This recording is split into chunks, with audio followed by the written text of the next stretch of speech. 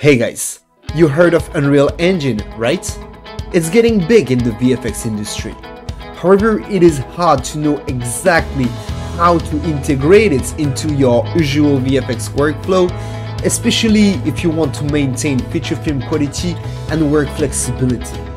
You can find online a lot of information on how to render images with Unreal, but yet you still wonder how to use it seamlessly with Nuke.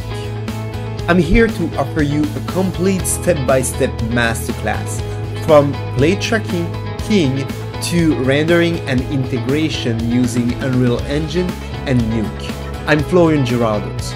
I worked in the movie industry for more than 10 years. Thanks to my VFX supervision and teaching experiences, I was able to put together this efficient workflow just for you. We will start by tracking the plate and export the camera for Unreal. Then we will prepare the key and the matte. We will set the Unreal sequencer and composure.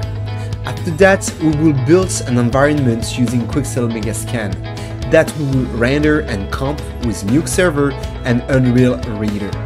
Next, we will focus on compositing techniques to push the result further up. To continue, we'll take advantage of the flexibility of this workflow to tackle down the second shot just in a few minutes. Finally, I'll show you an alternative rendering method using the movie render queue in Unreal 5. This is more than 6 hours of content, well organized in 9 videos.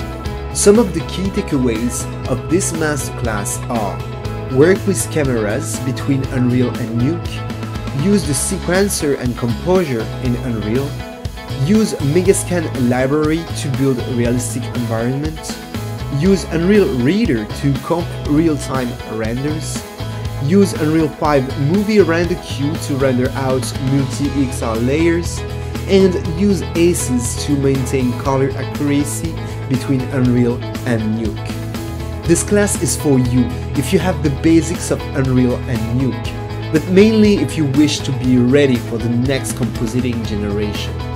I'm so excited to say that real-time VFX is not the future anymore. It is now, so come on, let's get started.